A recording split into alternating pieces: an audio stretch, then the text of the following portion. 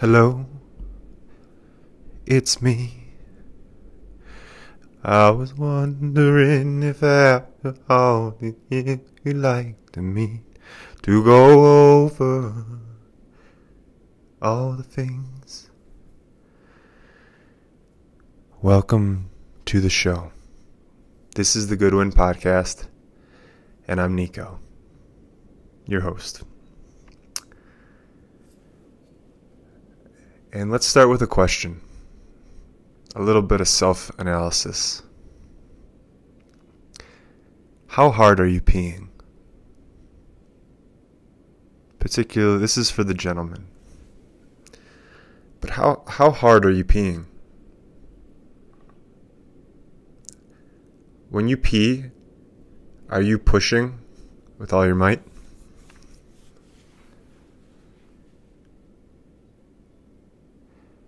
For the ladies, I'm sure ladies can push too. When you're pooping, are you in it for the are you in it, is it a speed round?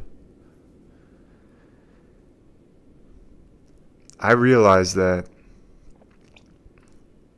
I had a revelation.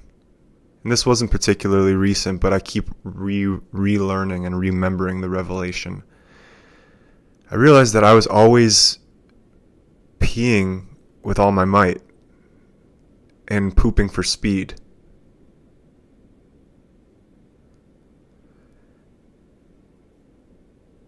And the revelation happened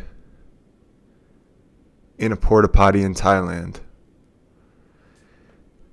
after I drank a large mushroom shake. And I became enlightened. I became enlightened in a porta potty in Thailand on mushrooms, just for a moment. Clearly, it didn't last forever.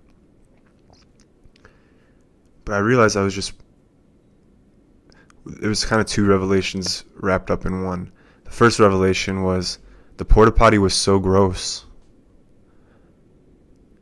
but knowing that I could open the door and leave,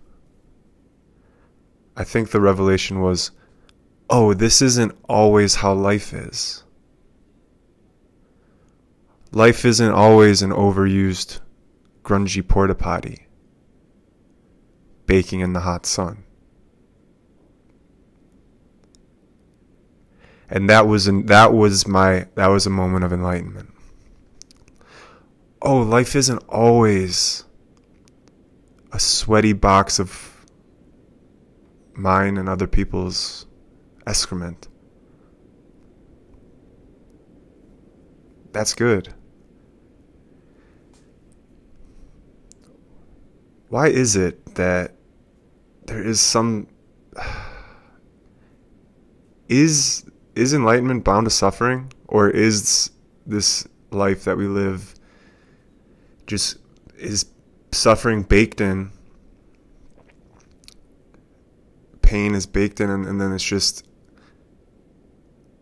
that's what's needed to be overcome for this joy. I guess so, because any denial of the dual nature that we've been given is probably off the mark, probably closer to spiritual bypassing. So how hard are you peeing, you know? So after that enlightenment, I realized, oh, I can just let the pee fall out of me and let gravity do its work.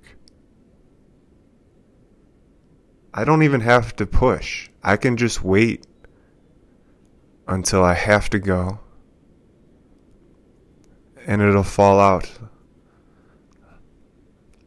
like a gentle rain splashing in the puddle of the toilet. Ugh.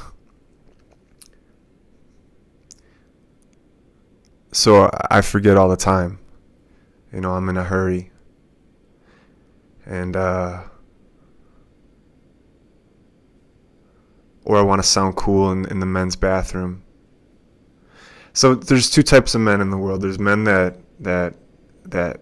pee directly into the belly of the water to create the deepest resonant sound for those around them. And then there's men who pee on the side of the bowl to minimize the sound of their pee. And though I've been both at various times, I've tended to be the guy who pees on the side, not to make any disturbances or waves.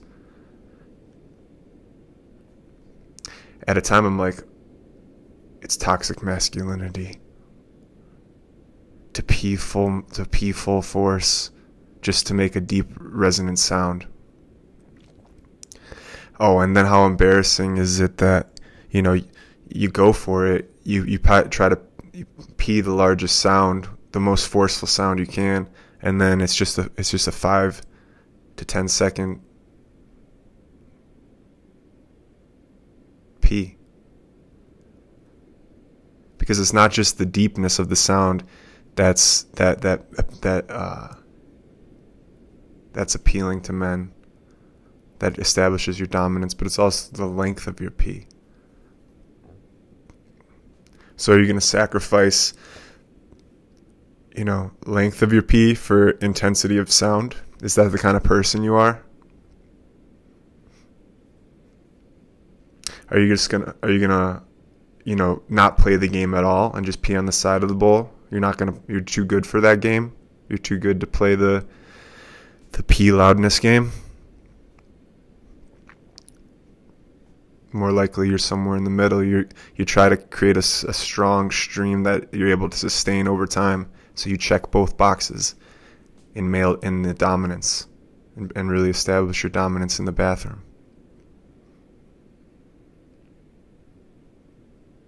Or maybe you're just a rebel and it's funny to you. Maybe you're a comedian and you just dribble out.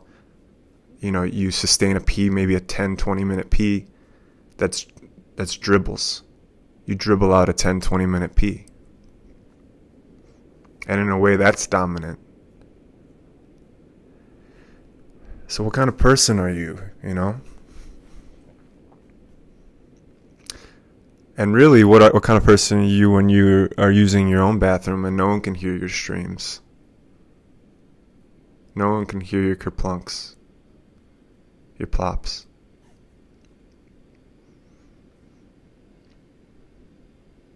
Is there a way to slow down? Is there any benefit to slowing down?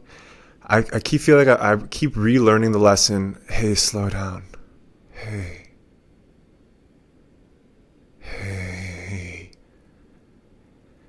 Why are you going so fast all the times?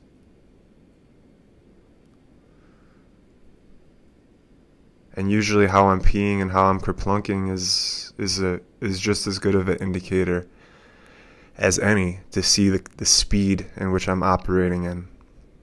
The mental speed.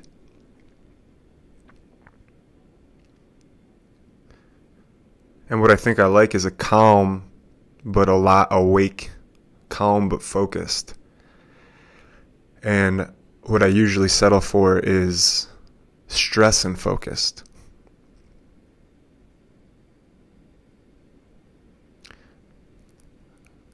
I find I perform better, even in the performance of life in this grand act, with that level of calm and focus. Still but ready to move quickly.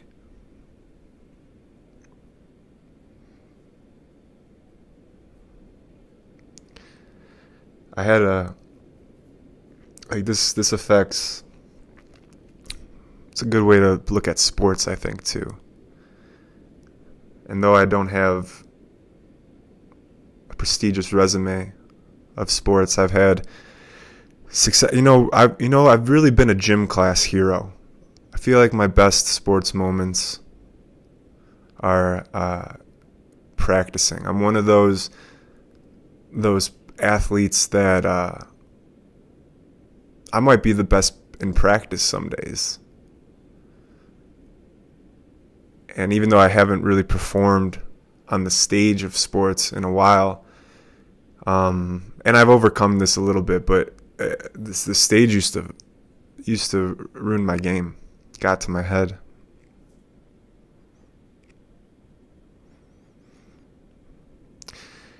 Yeah, stage fright was real for me.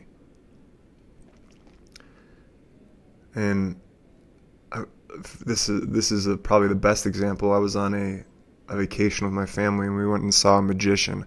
We went and saw a magician, and I was invited on stage with another young boy. We were boys at the time, 10, 11, 12.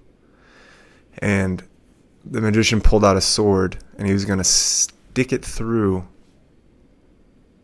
the other boy's neck, and he wanted me to hold a Band-Aid, a really large Band-Aid. It's part of the show, probably some sort of distraction for the... And he gave me the Band-Aid, and he pulled out the sword, and I dropped the Band-Aid and ran off the stage mid-show. It's too overwhelming. Or I flash back even a little bit more. I used to cry getting people singing happy birthday to me just from the sheer attention.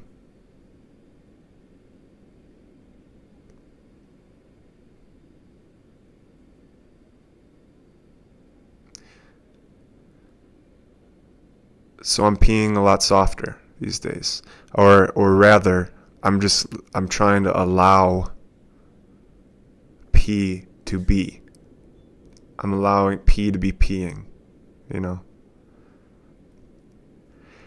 And what reminded me of this was I was forcefully, I'm just moving so fast. Is it a product of society? I drink coffee. I still like that. As far as addictions go, there was probably the past decade has been cannabis, coffee,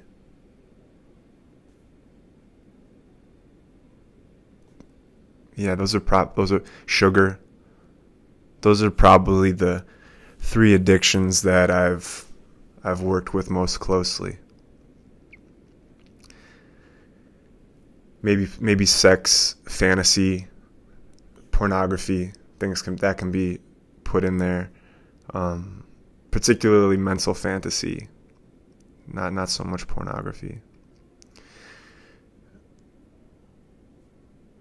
And now I've actually stepped away from cannabis, and there's something. It just happens, like changing my actions, changing my mind, breaking free of addiction. It's something that just happens. I'll think about it for years. I'll shame myself for years. I think during a particularly manic time, I remember writing in my journal, like I was in detention class. All the manifestors are going to be mad at me because I may have done the opposite, but I remember writing, I do not smoke or drink. I do not smoke or drink. Now, clearly the emphasis is on smoking and drinking. And there's that theory that your subconscious doesn't process any negative. So when I say I do not smoke or drink, the subconscious hears smoke and drink, do smoke, drink, because the energy is still there. It would be more, according to the manifestors, it would be more effective to be like, I practice sobriety every day.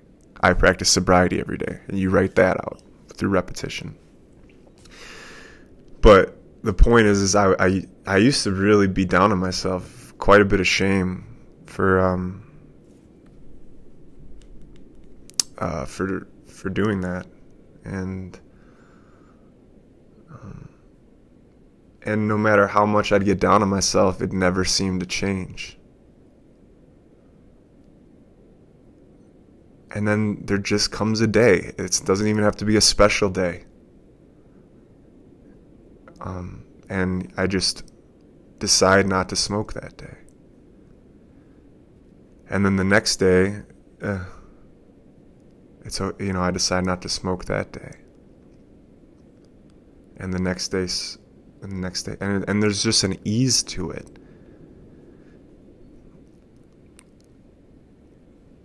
It's just a reminder not to rush like any process. And I wonder if that shame and that wanting to change, desperately wanting to do something different or getting down on myself, that might be necessary. I'm not even trying to take that away. But in a way I am, because I think you can program the goal without shame and then just kind of release it, and then the day will come where it just becomes easy to fulfill. No evidence, not scientific, but I wonder if part of the reason I got sick is these habits, along with how I felt about doing these habits. I felt like I was doing the wrong thing while I was doing it. And what kind of way to live is that? So I don't think it's important to rush.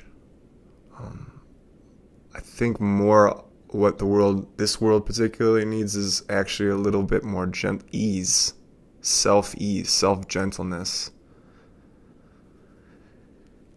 I know so many people that are hard on themselves, and it's easy for me to see because it's quite a clear reflection of myself.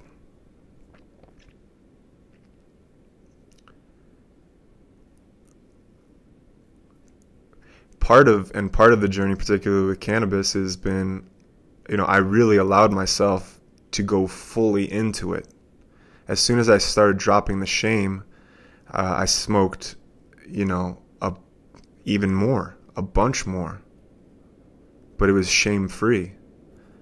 And I did that for another few months. Even though I still knew in the back of my mind, I'm like, I eventually just want to stop smoking. It's nothing against cannabis at all. Nothing against anyone changing, having sovereignty over their consciousness. So important. But something about smoking, it's just like, okay, how I'm doing it is affecting my jiu-jitsu practice. I'm getting winded.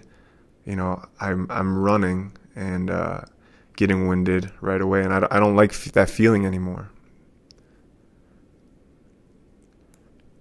So I use some edibles here and there still.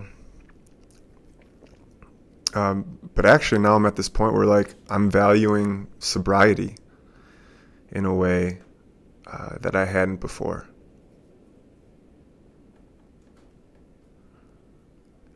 Minus coffee. So coffee is my last hook. I mean, I still get down with sugar sometimes.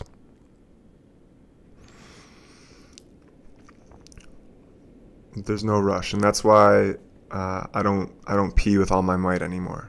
That's why I don't poop with all my might anymore. Because it's a simple practice to calm. Maybe not slow. Maybe it falls out fast like a waterfall.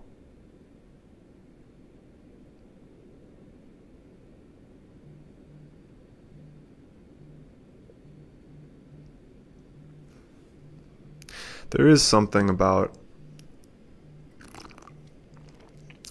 that sloth energy, though. Sloths get a bad rap because it's like one of the seven deadly sins, right? Sloth, greed, envy, lust, gluttony, wrath. I think that's 7. And sleep being a cousin of death, one of the lessons from cancer was, do I really want to be here? And do my actions prove that I want to be here? It was just too easy to not show up for myself, to not show up for the things I actually want to do. And in that way, sloth was just, keeping me in death? And how can I create and celebrate life a little bit more so that I can cultivate life in myself? Because I do want to be here now more than ever. But sloth medicine is good. If you've never seen a sloth, if you've never been around a sloth, they're as advertised. When you touch a sloth, everything about them is uncomfortable, pretty much. Their hair is coarser than... It's just like, it's almost like between porcupine and horsehair in coarseness. Just super coarse. They look so stupid. They just look so stupid. And that's what's endearing about them as well. And they're stiff. Their whole body is like, what's it compared to? It's just so stiff. It's like a penis at 3/4. Their whole body. Very little bend. Like, how did they make it? How do sloths make it in this world? They're probably not that appetizing. There's no tenderness to the meat. But I don't think that would stop certain, like Komodo dragons, or wherever they live, whatever their predators are, tigers. But that beautiful sloth medicine is moving just a little slower, just so that my eyes have a chance to really take in what I'm seeing, the world. Maybe you've had this experience. Maybe you've driven a particular route for many years or something. You've driven to school. And one day you decide to ride your bike. And you start seeing all these things that you've driven by for years that you've never seen before. And then you decide to walk maybe one day, and you see things that you weren't even able to see on your bike. And how much am I doing that, There's so much speed in this world. So I think that's the exact reason, bringing gentleness to yourself. And that sloth medicine has been particularly important. And so I let my pee fall out at the rate of gravity, 9.8 meters per second. I think that's it.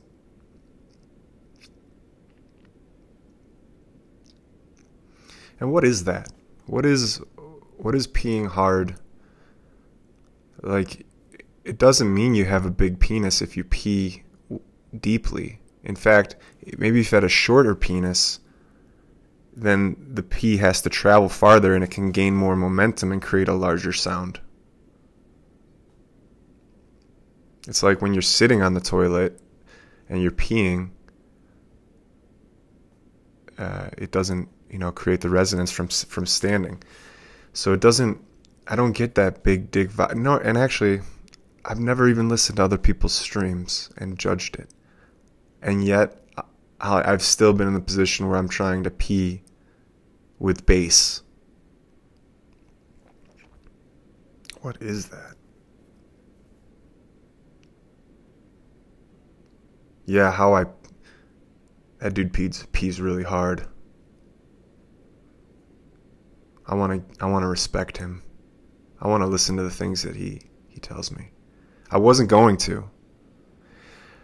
I wasn't going to listen. I wasn't going to give that man respect or attention, undivided attention. But then I heard him pee, bro. That man pees so hard. I want to enter an organization with that man and let him be my commander. And I wasn't. I mean, he wears Junko jeans, very unassuming, paints his fingernails in a color that I don't like personally. But I heard him pee, bro, and this joke's going nowhere. I just don't get it. Why my mind would do something like that. Where's the evolutionary? What would an evolutionary biologist say?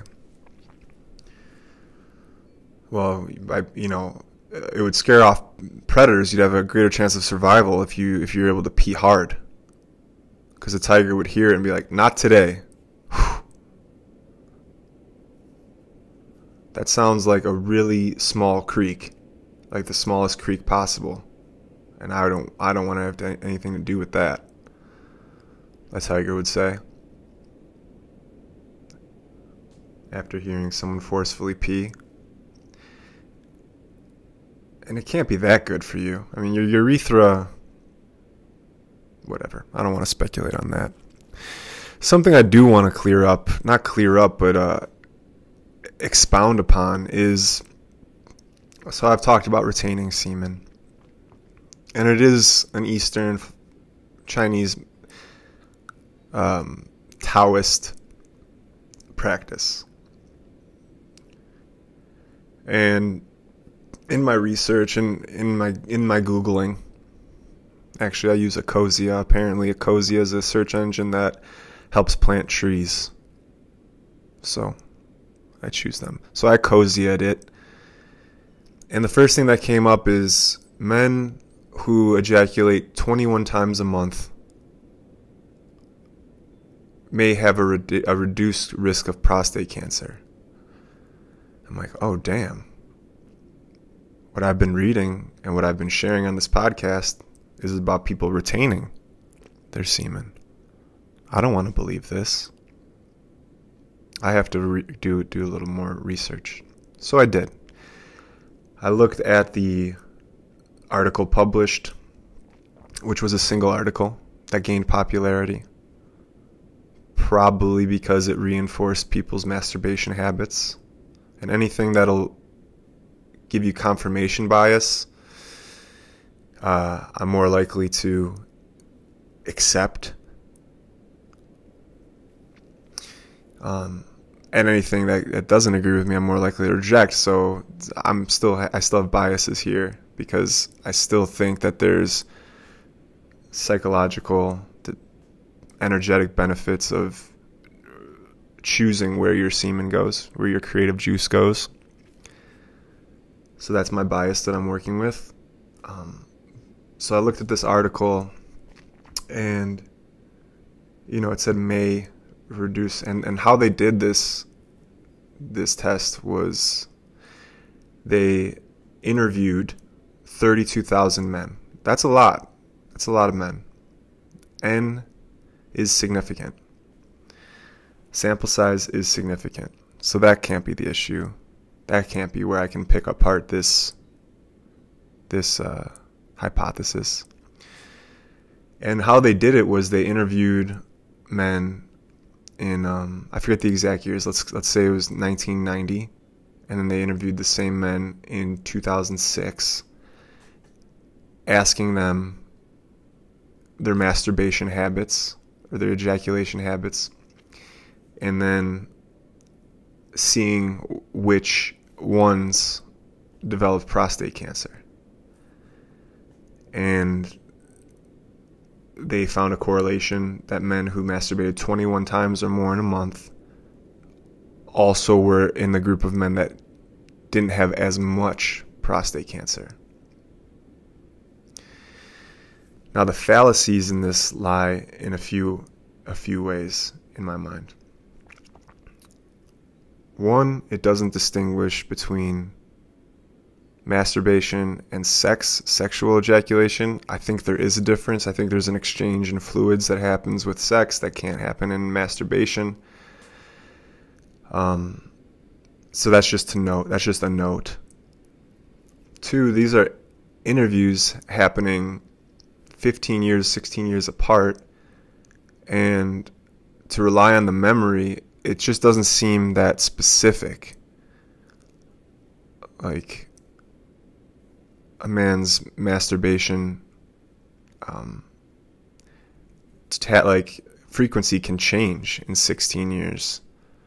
It probably does, depending on their stress or what they got going on in their life.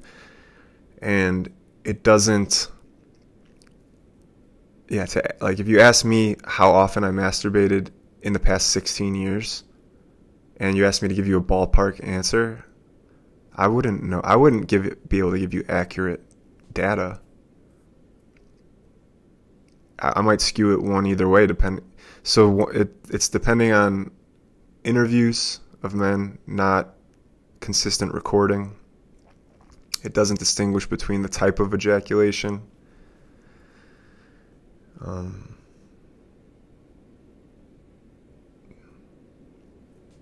There was another.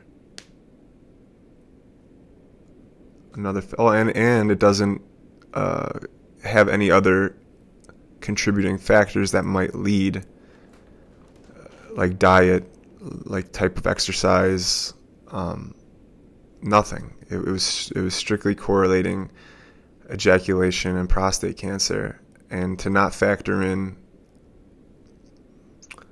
anything else, any lifestyle factors, it doesn't seem that strong. Now, there's also no science to back up the Taoist approach of retaining, but in my personal experience more recently, again, empowered by what I'm choosing to believe, I've been proud of myself. I've built a little self-esteem knowing that I can actually retain, and the need to ejaculate or orgasm isn't as strong, where that it will overtake my life. Like, it's nice to know that I can control it a little bit more. And I have felt energized, but that's also correlated with, smoking less, and revisiting certain dietary things. I'm consuming more nutritious foods. I've cut out vegetable oils of all kinds. So there's a lot of contributing factors. But the one thing I can point to, and that's very hard to measure, is the self-esteem, the self-worth, the sense of discipline that I feel like I'm cultivating with retention. And so my message now is revised. My revised message is, it's your life. See how it feels for you. If you haven't tried one side or the other, if you've maybe, for instance, you've been retaining for years, maybe try a couple weeks of masturbating, like 3 or 4 times a week. Take notes. You can always go back. Keep the experiment going. Don't settle on your hypothesis, especially because your body's changing. And on the flip side, if you masturbate every single day to the point of ejaculating, then give the discipline thing a try. Give the retention thing a go.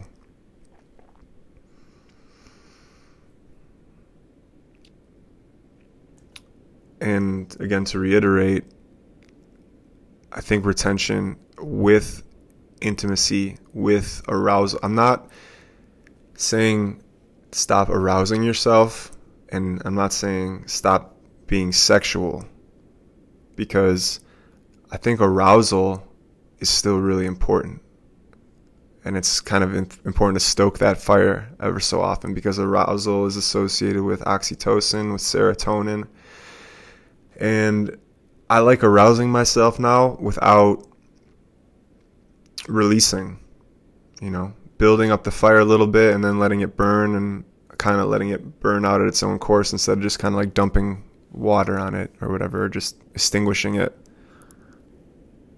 So I still think even if you're going to stop ejaculating to keep arousal in your life somehow. Hopefully you have a trusted ally to practice arousal with and sexuality. That doesn't have to be penetrative or orgasmic, or it can be penetrative, but it doesn't have to be orgasmic or ejaculatory.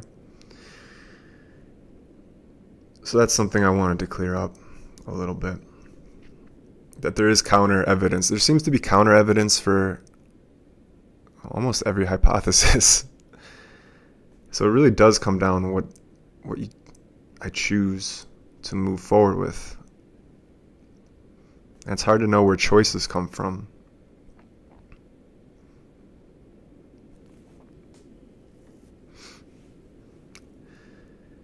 I kind of like this concept of the body has many brains, quote unquote brains. Of course, it has one, like, anatomically labeled brain, but the consciousness of different chakras, for example, like vipasana, which I made a video on OnlyFans and Patreon talking about vipassana experience and also going through a bit of the techniques. So if you're interested in learning some vipassana meditation techniques, please check that out. And part of the vipassana technique is bringing your consciousness to different parts of the body and simply observing the sensation at various points of your body with equanimity, without judgment. So the times I can catch my mind going and I'm being mind dominant for too long, I'll just interrupt that pattern by bringing my awareness to my chest, to where my heart is, and maybe I'll feel my heartbeat for a while, and I'll try to hold my consciousness there and still move throughout the day. And it almost empowers the action in a different way. It could be the same action, but with a different flavor. And likewise, I'll bring my awareness to my belly, my stomach, or to my genitals. You know, especially if my mind is getting like really into fantasy about sleeping with people or craving touch or sexuality, I'll bring my consciousness to my genitals intentionally and just kind of like feel in. Seems to help the mind chatter, at least. I don't know if it has other consequences. So after a vipassana retreat, so that was a 10-day silent retreat, we practiced the technique 4 to 6 times a day for an hour increments, completely in silence for the 10 days. And I got done with that, and I did an ayahuasca ceremony shortly after. And the first few hours of the ayahuasca ceremony, I would do the vipassana technique I was shown, and I was really taking my time because there's no rush. Like, I know I'll be sitting in ceremony for a few hours at least. So moving very slowly throughout my body, scanning my body, really going into different parts of it. And what exactly? I got to my genitals, and I rested my attention on my genitals. And as soon as I did that, someone started moaning from across the room in exact synchronization as when I was like, whoa, why did that happen? Is it important why it happened? Can they feel me? And in these ceremonies, that sense of self and the dissolving of the boundaries, I don't know how to measure it. I don't know how real it is, but there's just seems to be evidence on evidence through personal experience that these boundaries are dissolved, and it makes me think that the boundaries are less real even in sober life, even in regular waking life, and that the ayahuasca or the the plant medicine, the hallucinogenic drug, just helps me become aware of that matrix or that network that exists between us, and helps me like see it with like it's become self-evident evidence to myself. That's almost impossible to prove still. I wonder if I can set that intention to kind of make a measurable, that would be scientifically respected or verified, maybe in hundreds of years or whenever people are ready to accept it. I wonder if there is a measurable, it can measure connection, measure love, or I think some people like claim they can measure auras, and I think you can measure polarity, magnetic polarity that exists beyond the body, or electromagnetic frequency. I think that is actually measurable, and that would be kind of cool to have like a voltometer to play with, to kind of see how real it is, like see the density of the measurement, because it's hard for me to kind of like I need a logical appeal. I can't just be told, yeah, your aura extends, or I can see your aura is green today. Cool. Maybe your filter, maybe your third eye is wearing green sunglasses though. It's hard to know. And that also makes me think about astrology, like the energy of Mars, the position of Mars, the position of any of the planets, and how that affects me. It has to be such a subtle level, because like why would Mars or Pluto, so far away, relatively small, why would that affect me more than this tree right outside my window? Like, I know it's much larger than this tree, but this tree is so much closer. And there's many trees. The Earth is way closer. So how can any planet that's that much further away, regardless of its size? Now, Jupiter, it pulls, because it's so much larger, it pulls asteroids away from Earth. It's actually kind of like a protector. But how that affects like my day-to-day, I still need clarity on that. But I kind of like to do this. I play within, like I'll still listen to any astrologer. I'll still look at a birth chart and listen to what someone has to tell me about it. And I like that. I actually enjoy it.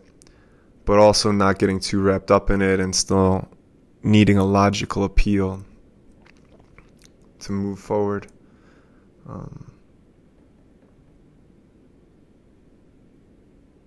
Does that make me non-committal, I wonder? Maybe.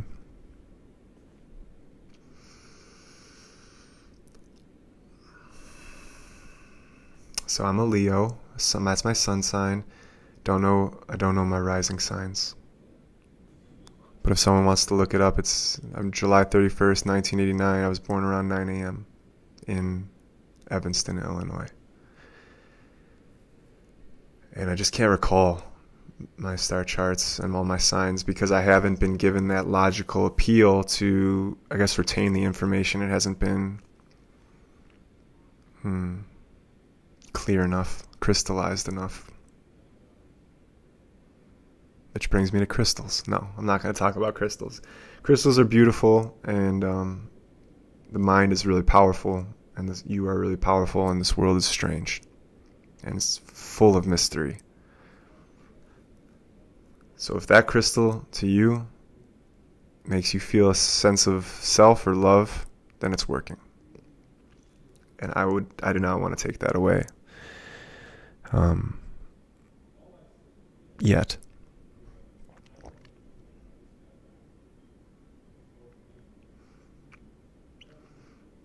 So how are you peeing today? How are you going to pee moving forward? Forceful flush? Maybe. Powerful poop? Perhaps. But if you haven't tried just letting it fall, letting it all fall out, give it a go. Give it a go. Give it a solid or liquid effort.